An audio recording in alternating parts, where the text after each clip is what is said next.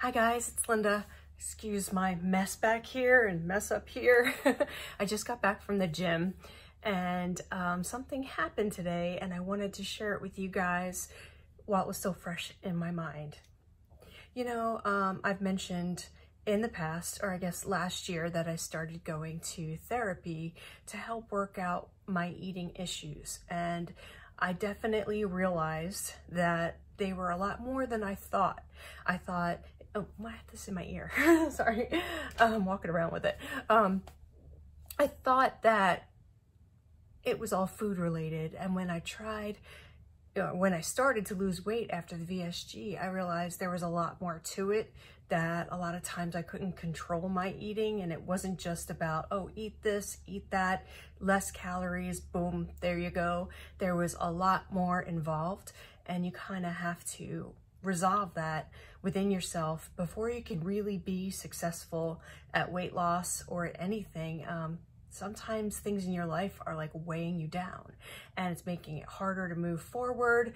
And I've had that on my mind a lot, how to resolve it. You know, I thought maybe confronting it and trying to figure out why would be a help.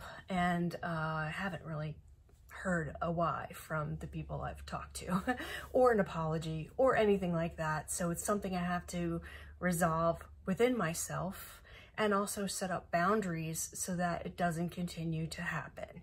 And it's all emotional. It's nothing, you know, crazy or anything horrible, but you know, the same patterns, the way people talk to you, things like that just continue as you become an adult, and you get to a point where it takes up a lot of mental bandwidth in your head and it's exhausting, and you feel like it impacts who you are as a person, and you just don't want it anymore.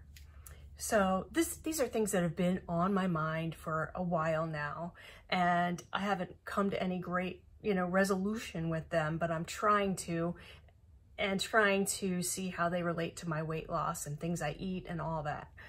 So I went to the gym and I did my leg weights, and it was really good. And I got in the car. It's like a 5-minute ride to the gym and back. And nobody's, you know, I haven't been in the car forever to like listen to the radio, but we had a local station on with their morning show.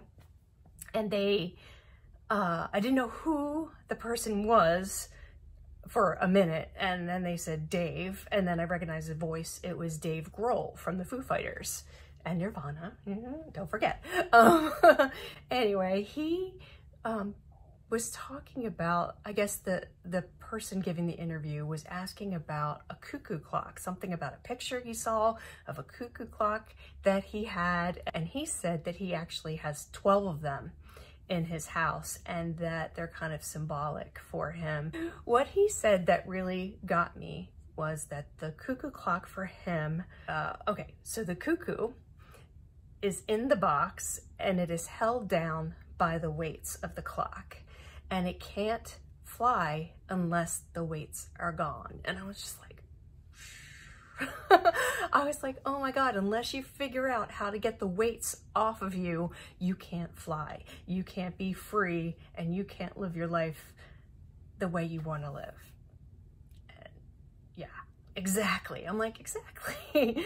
That's amazing. And I just thought it was really cool. And that's exactly how I've been feeling all of 2020 to now, and trying to figure out a way to take this weight of things that have happened to me and the way I've been treated and change my life and be more of who I want to be, not what everybody else thinks I should do and what they want to say to me and how they want to treat me.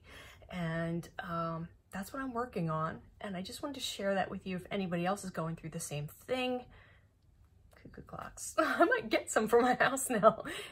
It was just really cool. It's like when you have something on your mind and you hear the exact thing you needed to hear that day. So there you go.